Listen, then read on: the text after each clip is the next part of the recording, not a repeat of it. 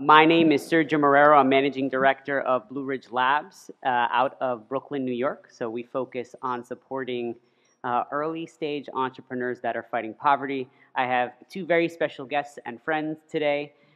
Aaron Walker, who is the founder and CEO of Camelback Ventures and also the Ruthless for Good Fund, and Arielle, it's Berghammer-Ziegler. I heard we go Arielle BZ for short, but and she is a program lead at Unleash. So we'll talk about innovation models, supporting early stage entrepreneurs, and hear about all the different approaches today. But how are you guys doing? Yeah, ready to roll. Awesome. So first, we'll start with a quick introduction. So Aaron, you want to kick it off of yourself? All right, sure. Can y'all hear me okay? All right, there we go. Okay. I'm not ready to use my teacher voice this morning. Aaron Walker, founder and CEO of Camelback Ventures. I've been running Camelback for the last 9 years or so. Really, our mission is to try to increase access and opportunity for entrepreneurs of color and women by investing in their companies, but also in their leadership. And in the last couple years, we have sort of taken on this work to really deal with like equity and fairness in funding, because it's great to start all of these amazing entrepreneurs and what they're doing, but the capital markets in many ways in my mind are still broke in terms of how money is being allocated to those who I think have a comparative advantage. And so we've been working on that. Sergio alluded to a fund that we're working on. I'm happy to talk about that, and as long as the SEC is not here. And Arielle? Thank you, and thanks for being here. I love starting my morning talking about innovation, and we always start our programming early because we are a global program, and we're typically representing 50 different countries at any given point in time. So I'm Arielle Berghammer-Ziegler, and I'm the lead for the Unleash Plus Incubator Program. We operate under the broader Unleash program umbrella, which is a platform and overall program to support youth, mobilizing them to create change in their communities and launch solutions in line with the Sustainable Development Goals set forth by the United Nations. And in our program in particular, we are a 6-month incubator for early stage social impact ventures. So all of our teams from around the world are in some way aligned with the social impact cause, in line with the Sustainable Development Goals. At any given point in time, we've got 250 to 300 participants in our program from 50 different countries. So we bring them together under a global umbrella to collaborate, to network, and to really learn the skills, the tools, the resources, and access to global experts and mentors to support them in launching their solutions. And in my role in particular, I wear 2 hats. I come from Chemonics International, which is a sustainable development firm that implements programs in over 100 different countries around the world, and we are Unleash's lead scale partner. So on my day job normally, I'm really implementing and working with this incubator program, but then on Chemonics, I'm a senior specialist for our innovation and investment office. Awesome. Thank you both for that. So what we'll do is we'll chat for about 20-25 minutes, talk about the different models, and it was definitely intentional. Blue Ridge Labs focuses on poverty in New York, and Aaron, your organization focuses on the U.S., and then we have the global perspective, and all early stage entrepreneurs with different approaches. So excited to dive in. I wanted to first kick off with Arielle, if you can talk about what is Unleash, what do you guys actually do? Thank you. So Unleash honestly is a lot of fun, and I actually always start by saying that I started as a global talent who came through their regular programming in their second year. They started in 2017, and a few of us from our innovation team and our global programming joined to really see what Unleash was all about after we heard a lot of really great things the first year. And they started as a program that brings together 1,000 youth from around the world in a really inclusive way. Everything is covered. It's a nonprofit organization based out of Denmark that really is trying to create the space to bring youth together, to network on the SDGs, to teach them about design thinking and creative problem solving, really to launch and figure out how to collaborate to solve the world's most intractable challenges. And so from that, Chemonics actually was so passionate about what they were doing and felt like there was such a strong mission alignment that we thought we could actually help implement a broader scale program. So we joined with Unleash in 2019 and helped co-create and co-design the Unleash Plus Incubator program to really help continue supporting those innovators and entrepreneurs that wanted to actually launch a solution and start a business. And so in our incubator program, it kind of creates as a feeder. You can come out of the regular Unleash programming, which now we have the global lab, which we're getting ready to launch India, coming up, one of our first in-person events again. It's been a few years. We just did our first regional lab in Greenland that was really focused on the Arctic Circle and climate change and issues facing those regional countries, all represented within that space. We also have localized hacks programming, so we also have ambassadors who then can launch and lead community-driven events in local languages, local countries, to really provide the skills and tools and resources at that local level for the issues that they're most passionate about solving, and bringing in partners and mobilizing capital at that more localized level. And then for our program, we operate over 6 months in a couple of different phases. So you can either come through that pipeline through Unleash if you've already been part of one of our programs, or you can actually just apply as any entrepreneur that fits our core criteria, being youth between the ages of 18 and 35. It's a broad spectrum of youth. Makes me feel not quite as old. And then in that program, we run them through a 6-month iteration. We kick it off. There's a lot of intensity, a lot of global connectivity, so that they're meeting people from around the world and really collaborating on their sustainability initiatives or their solutions. They get access to mentorship throughout the program, so experienced global mentors that are successful entrepreneurs or innovation leaders in their own right to help guide them and support them in the process. And then we have amazing experts like Sergio who join us on a volunteer basis every year to really provide their technical expertise and their networks to help really launch and give them even more access to capital, to technical advice, to anything that might help set them on the right track. Yeah, I remember when I first volunteered, I signed up and I was like, is this a real thing? And I ended up facilitating in Singapore, and it was like a hackathon. If everyone's been to a startup weekend, it's like a startup weekend, but over 10 days, and it's 10 days, 14 hours a day, people going from concept to build. We have 1,000 people. There's a lot of energy there, so really cool from all around the world. I wanted to turn it back to Aaron, if you could share a little bit about your experience and insight on what is Camelback Ventures, and then also what is Ruthless for Good. Yeah, definitely. So let's back up a couple beats, because I think it'll give some context to help understand what Camelback is. Camelback is the third company I've started. The first two have come and gone. You probably don't know the name of them for good reason. And the reason I start there is because oftentimes, the story is like you just sort of woke up and you had this great idea and everything worked out. That's often not the case, particularly in entrepreneurship. And in many ways, Camelback is like the thing that I wish had existed when I was working on my first two companies. I had, gone to quote-unquote prestigious universities and jobs and all these other things, and then I sort of step out into the world with this idea, and it's like really hard in a way that I wasn't expecting, and I'm like, oh, like now that I don't sort of have an institution or like a white guy behind me, and it's just me, people's excitement and engagement looks really different, and so trying to figure out like what to do with that.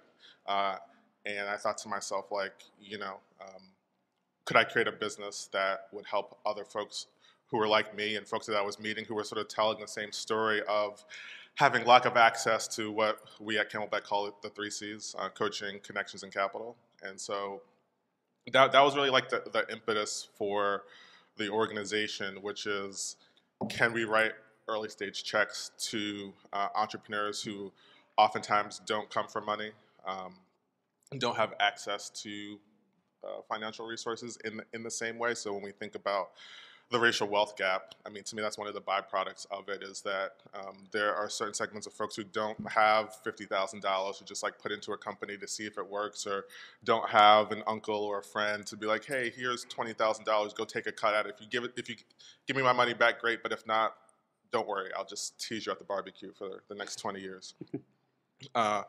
And so that was the capital piece, and then I think Arielle sort of alluded to some of the other pieces around connections, like how do you build that social capital? And so I think about part of the Camelback journey is that there were people who got me into rooms that I didn't know even existed, And those rooms are really where the deal making happens. And so how can we begin to leverage our social capital to help entrepreneurs sort of be in the room where it happens, as they say in the musical. And then the last piece is just the coaching, which is, I think leadership looks different. And leadership can show up in many different ways.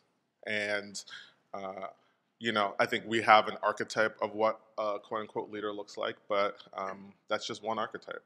And I think there are many others. And so what we try to do is just like honor the different ways that people and leaders show up, and then just sort of support them in their own version of what that looks like. And so what does that mean specifically in our work?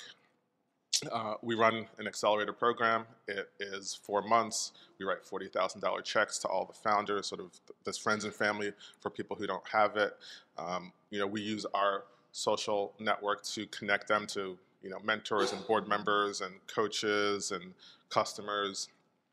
And we have like a whole coaching module that we implement with them. So we've been doing that.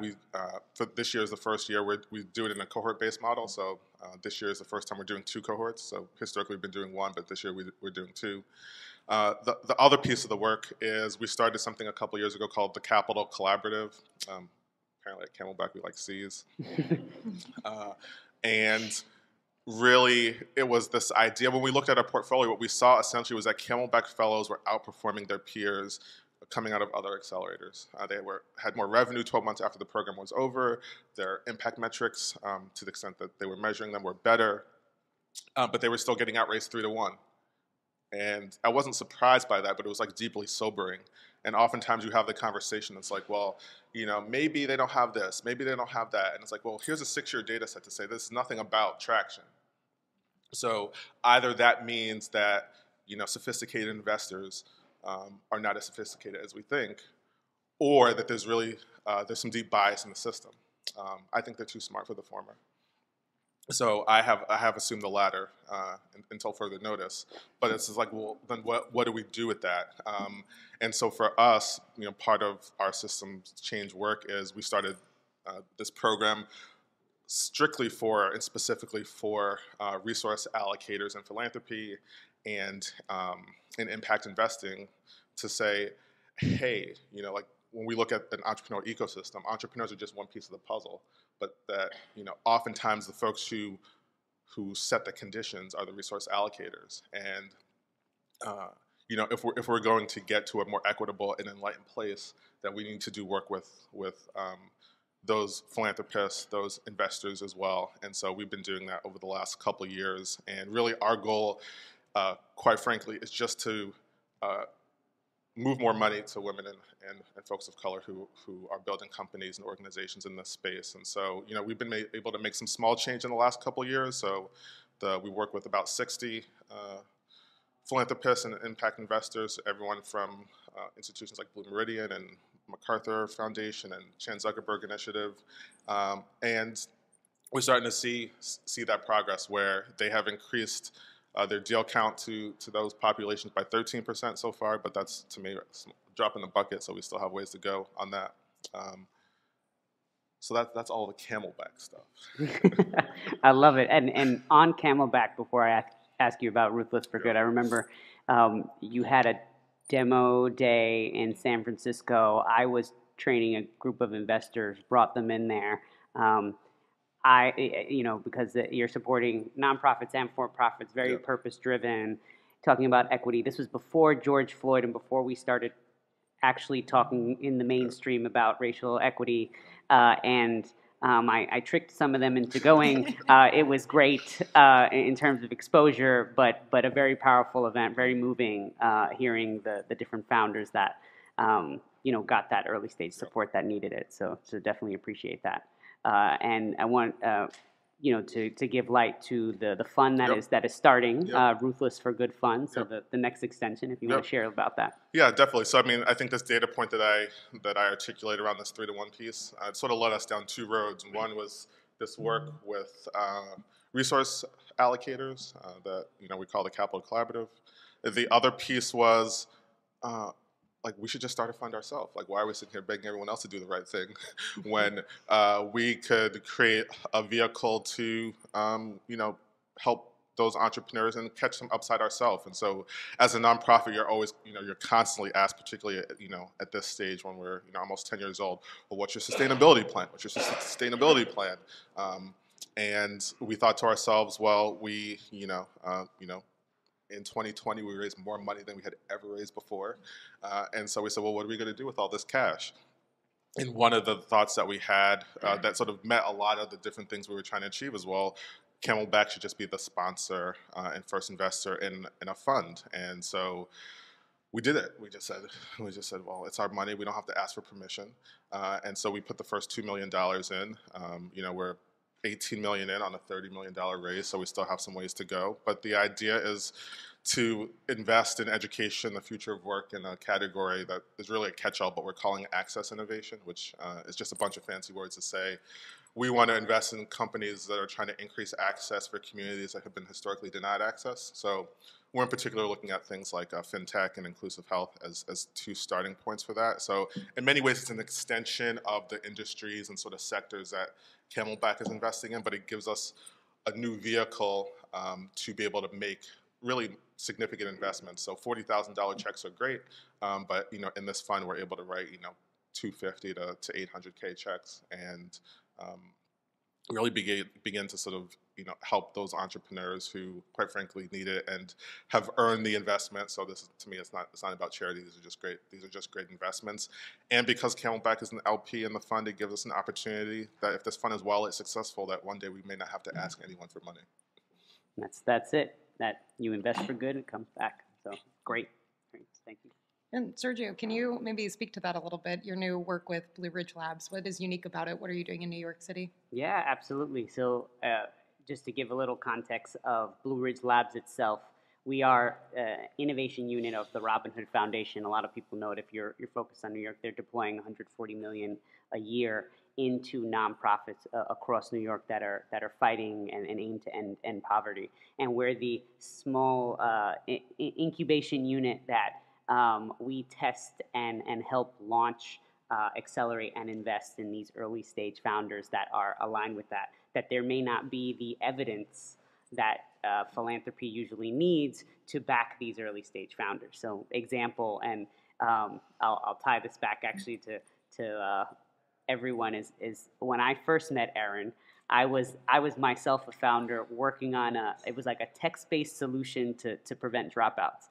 At the time, this was this was more than 10 years ago. Philanthropy was saying SMS to help stop people dropping out of college. Where's the evidence for that? I ended up in Blue Ridge Labs as a founder. Working on these solutions, and those are the types of entrepreneurs they support. They're like, this sounds like it makes sense. This founder knows, there's an expertise here, but we don't quite have the evidence yet to back them. And so we support those early stage entrepreneurs. And then you talked about what's unique about it. Every entrepreneur that engages with our program, we have a community of over 1,500 low-income New Yorkers that in the fellowship, they will do user research with them. So they are building with. And I haven't seen any programs do quite the same thing where they're going out into the community. They're interviewing people on their issues with paying phone bills, their low-income housing, access to, access to credit, for dealing with, the issues of finding a job after you've come out of jail, right? So dealing with real issues and developing solutions with the community you're trying to serve. So that's a little bit about the work that we do. So thanks for asking. Appreciate it. I want to switch gears as well. And Arielle, if you can, I'm going to switch it up. If you could share a little bit more about some of the founders that you've been working with. I understand one of them's here. If you can share more about like the early stage work you guys did with them and where they are now. Absolutely. And I think your point about community is so poignant, and you talking about kind of that cohort model, because I think for us, especially in that early stage space, I think especially anybody who's been a founder, you know it can be really lonely, or you're setting out a path on your own and really trying to navigate. And what happens past that idea? What happens as you make it through each step? And I think for us, Unleash is all about creating that community and that support and global network to stay with you. So even if you're done with our 6-month program, you stay part of that community. You can still tap back into the mentorship, the access to the experts, to other entrepreneurs and innovators around the world. You constantly see people on our global community saying, hey, I need a tech developer who can give me a little bit of time, or a graphic designer. And it's pretty phenomenal to see that people are so moved by the community and their experiences that they're willing to give back that time. They want to stay invested and connected. And so your point about Mike, I don't think he's actually here, but really want to call out one of our phenomenal teams that came through our original cohort in 2019. Is they originally were Akari, and Mike Mitchell is one of the SOCAP entrepreneurs here today and is featured. I hope you get a chance to actually check out some of his work. But they started looking at a sustainability problem with an invasive species coming out of South America, and originally we're looking at jerky. They established a fish jerky concept to look at overfishing, an intentional overfishing of this invasive species, and really looking at kind of a holistic supply chain around selling this product. And they came through our program in 2019. They were one of the awardees that won, and have actually pivoted, but they took all of the skills and the tools and that connection to the community, and now are actually transformed into Pezzy Pets. And shameless plug for them, their pet treats are actually awesome. My dog loves them. They're his favorite treat. But it's really phenomenal to see that in our program, for them, part of coming through the program was that actually was not working. Like, the product market fit wasn't there, but they were then able to really pivot and adapt, and now are having quite a bit of success. And then tapping into those networks leads to access to other opportunities, and you can build on that. And I think one of the best examples that we have, and really where Chemonics is trying to stay committed to that longer term support, is a group out of Tanzania called Navfeed.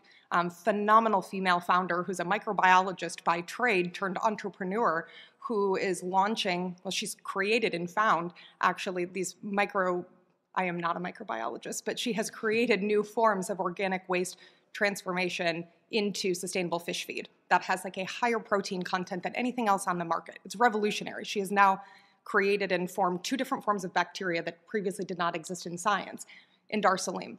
And arguably, without these global programs, she might have just continued to do her scientific research in a lab, but instead, through these networks, they're now scaling and launching their products out of Tanzania, and we're looking at opportunities for them to make that jump, and they're now engaged in programming across Africa, and Chemonics actually awarded that team as one of our awardees. So we support as a program partner, we help run the incubator program, but then on the other end, we also create usually somewhere between $5,000 and $25,000 awards for teams that we really believe have potential to scale or fit within some of our core priorities in the organization. And then we provide them continuous ongoing support, mentorship, access, so that way as they kind of come out and are really trying to launch and scale, they have a little bit of that community and that buffer that's a bit more intentional, as well as some of that seed funding.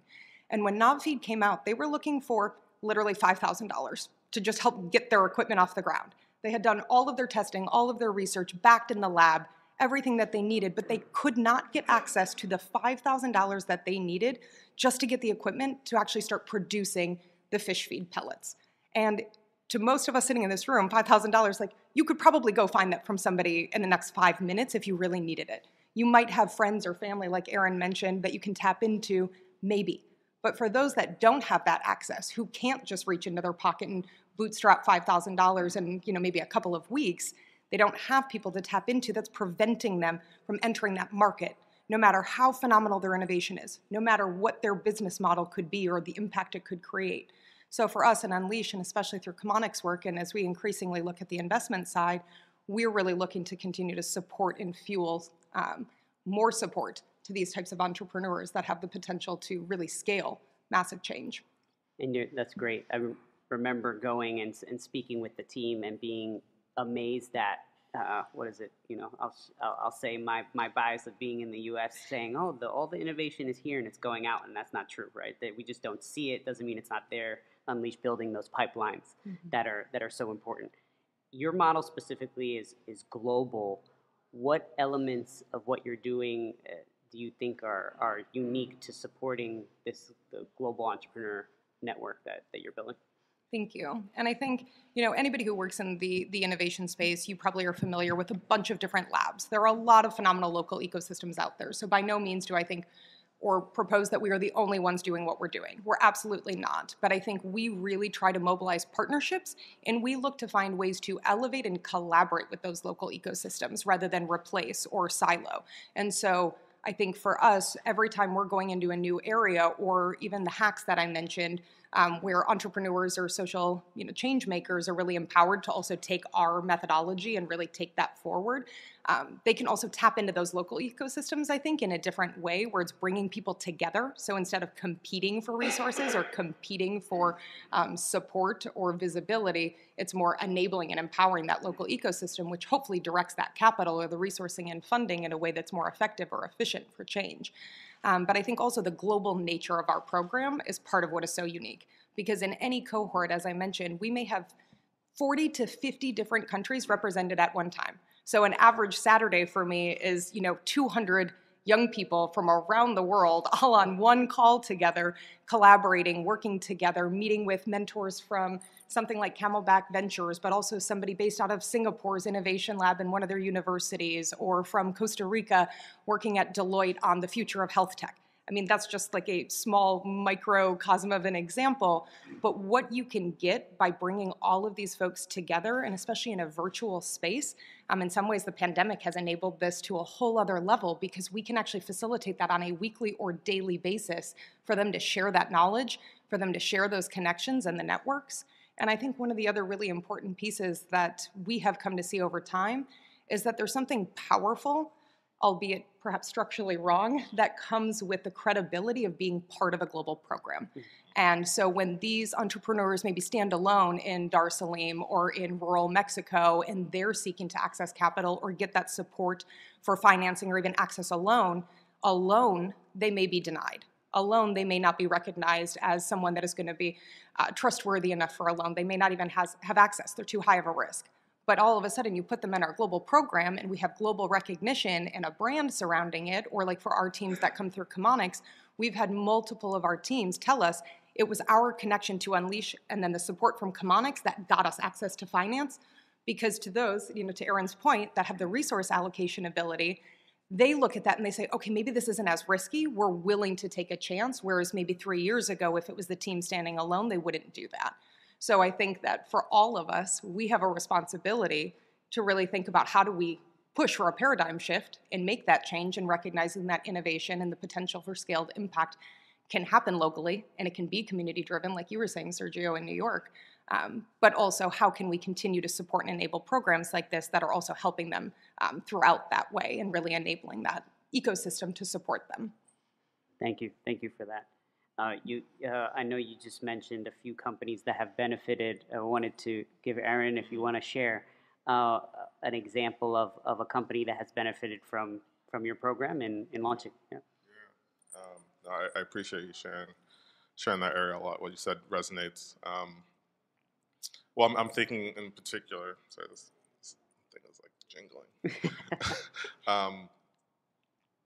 that we have in common, called Wiggle Room. They're New York City-based company started by a woman named Jamie Jin Lewis. She is in the early childhood space and really had this idea for what would it look like to create a marketplace where parents who work non-traditional jobs could find childcare. And this market in particular was intriguing to me because I'm a parent. I understand the pain of trying to find childcare, and in many ways, I don't work a non-traditional job. Like, I don't work in this retail sector where I'm subject to dynamic scheduling, and I don't know what day I'm going to be working every week until that week. And so, if you're trying to find childcare, what do you do? And one of the things I didn't know that I learned from Jamie Jen is that almost half the children growing up in this country, the people who are their caretakers or their parents or their guardians, they work non-traditional jobs. And so, when we started thinking about, the future of this country, like half the children, their parents or whoever's taking care of them are trying to figure out what to do with them every day, how can they have an enriching and loving experience, and quite frankly, the most formative period of their life. And so Jamie Jin's idea was to create a marketplace where these parents could find childcare, particularly in home-based childcare centers. So in cities like New York, I lived in Brooklyn for several years. We sent our kids when they were born to like a home-based daycare right across the street from where we lived, and it was great. And oftentimes those businesses are run by women of color, and they're small businesses, and they are the last to pay themselves because that's a really hard business to run. And so her thought was, hey, well, if I could create a marketplace where on the one hand, I can help these parents find the childcare that they need, and on the other hand, we can help essentially these small businesses that are oftentimes under capacity find more capacity to run a better business, then it's a win-win. You have parents who are getting the childcare that they need. You're having these small businesses be at capacity so that often the women who are running these businesses, maybe they will never become, obscenely wealthy, but they will be able to make, $50,000, $75,000, $90,000 a year, as opposed to poverty wages, because they're just not at the capacity to, when they pay themselves last, there's not that much left. And so Jamie Jin went through Blue Ridge Labs and then got connected to Camelback and went through our program, and then has been one of the first investments. We made a couple investments in this fund. One of the first investments that we made in the Ruthless for Good fund, and I know we're also investing together on that, Sergio. So that's like one great example to me of sort of, an entrepreneur who was able to sort of go from Blue Ridge to Camelback to our fund, and then I know that there's some other fun work going on at Robinhood as well. Yeah, no, thank you for sharing that. Yeah, she was able to, in the beginning, she didn't have a concept, came into the fellowship, went through the process of interviewing a lot of low-income New Yorkers, and then also she brought a tremendous amount of experience, launched the concept, and then later ended up getting that seed funding she needed, and then it's come full circle. Now we're investing in a for-profit impact company in a later round. So it takes an ecosystem of different programs to really get these early stage entrepreneurs to be successful, to launch and get to the next steps. There's so many entrepreneurs. There's one I wanted to mention from our program that it's like we're hoping Jamie Jin is in this vein as well, but we have all different types of entrepreneurs in the Blue Ridge Labs program, nonprofit and for-profit. One of the newest is called Unlock Labs, and when the founding team was going through the Catalyst program, the co-founder was in jail, like actually incarcerated, and they were building an educational program to train folks in jail to have tech skills.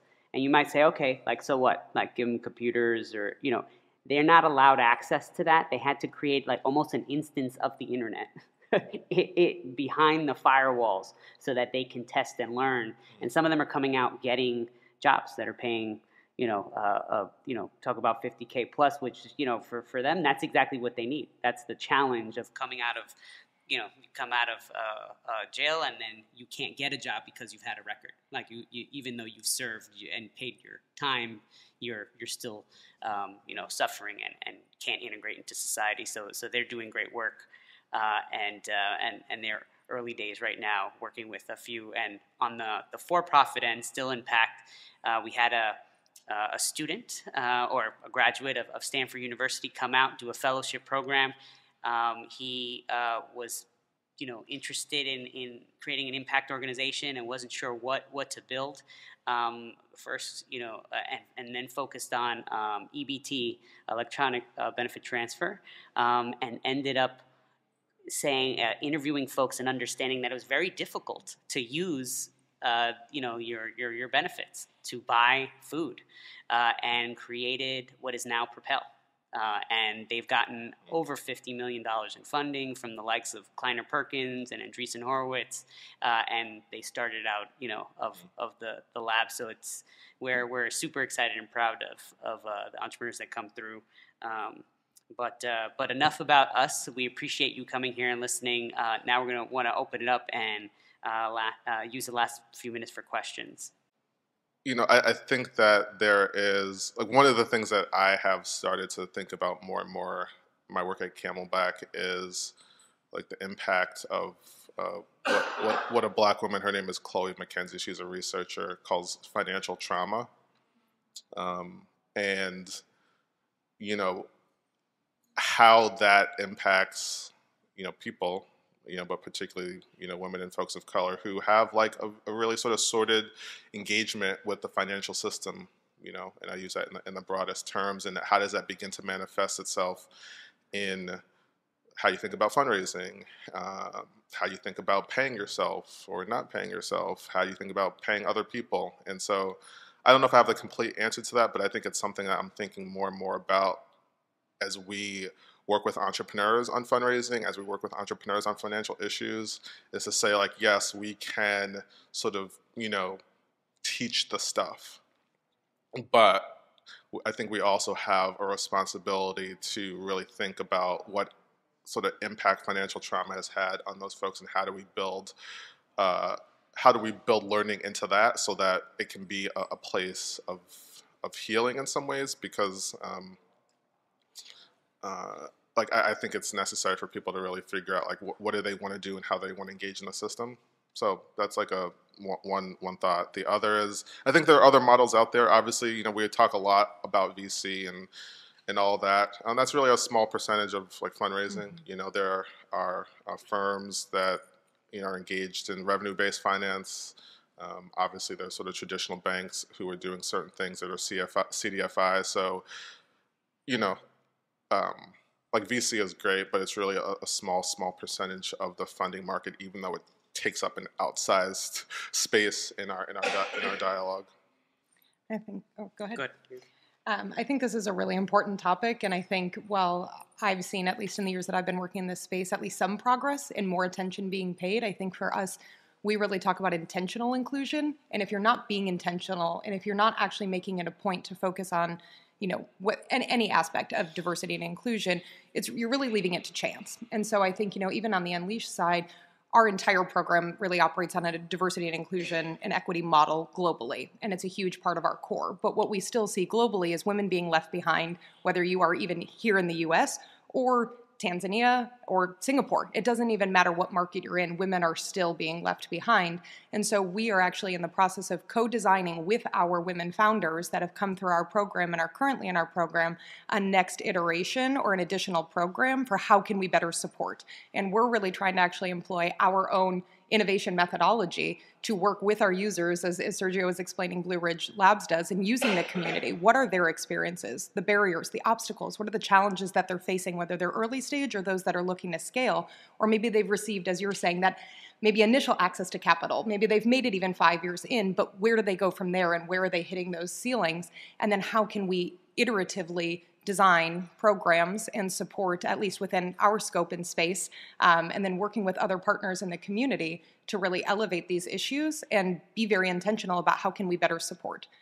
No one single investor or partner or organization is going to be able to solve this, but I think we really do feel like by being intentional, at least raising this and letting people know this is not a check the box. We didn't, we've made progress in the last few years, so like we've solved this issue. There is a long way to go. And I would also really stress that part of the conversation needs to continue to be, to Aaron's earlier point, this is good business. These aren't just organizations and founders that it looks good. We're supporting because it has a nice social impact. There is a commercial element to this. It's good business. It's good for the economy. These are good solutions, and there are markets out there for these businesses. And so if we can create that space and enable access to capital and access to the resources that people need at every stage, I think we're going to see a benefit globally throughout the economy. Can I add one more thing? Sorry, you just reminded me like two other things. One is to that point, there's a journalist, he's an economic journalist, his name is Jim Tankersley. He wrote a book called The Riches of This Land a couple years ago. And in the book, he talks about a lot of different things, but there was sort of an academic study looking at what the economic growth since 1960, what can we attribute it to? And what they found was that 40% of the economic growth since 1960 we can attribute to having more inclusion across race and gender in the workforce. Right. So to me, then, like, the way I translate that in my mind is, well, what would it look like in the entrepreneurial space if we could be more inclusive across race and gender? Could we have 40% more impact than we're having right now? Could we have 40% more, economic equity than we're having right now? So that's one. And then two, the young lady who just asked the question around fundraising, I also want to say, like, that there's work to be done by resource allocators. So oftentimes it's like you feel like crap as an entrepreneur because it's like not translating. And one of the things that we've learned in the Capital Collaborative, in our funder work, is that sometimes it's just like the structures weren't set up for you to succeed anyway. So one of the things that we talk about in the program is, and this is some research that we found, so we can't take credit for it, but oftentimes women get asked what the report calls prevention questions. How are you going to make sure that this bad thing doesn't happen? How are you going to make sure that this bad thing doesn't happen? And that men get asked promotion questions. Tell me how awesome this is going to be. How big do you think the market's going to be?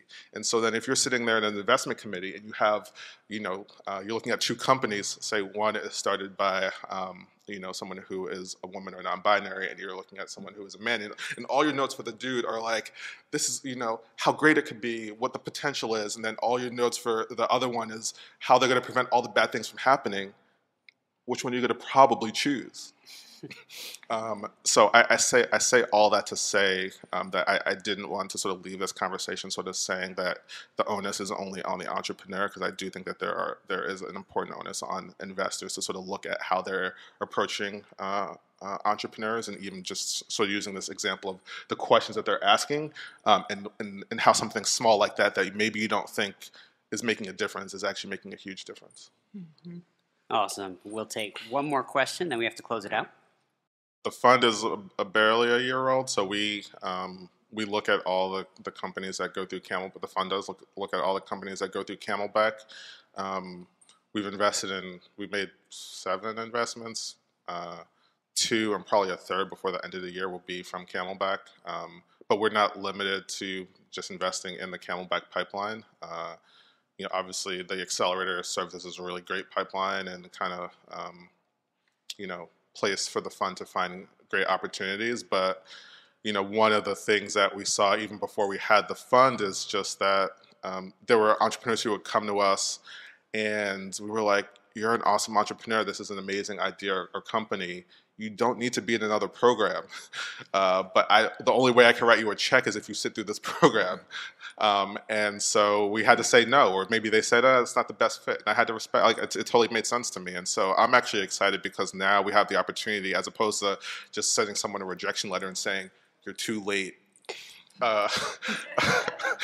We can say, hey, we have like a sister organization that, is making pre-seed and seed type investments. Go talk to them, and, maybe it's a yes, but at least there's an opportunity there. Yeah, that's exactly what's happening at Blue Ridge Labs. We have the Catalyst program that people are applying to. We're helping them, and they're finding product market fit. We're giving them money. And then there are these companies that are just further along that aren't a fit but are great investments. So, shameless plug to, if you're an investor, impact investor looking for for-profit investments, tap these impact programs. There are for-profit companies that are doing great things. So can check multiple boxes.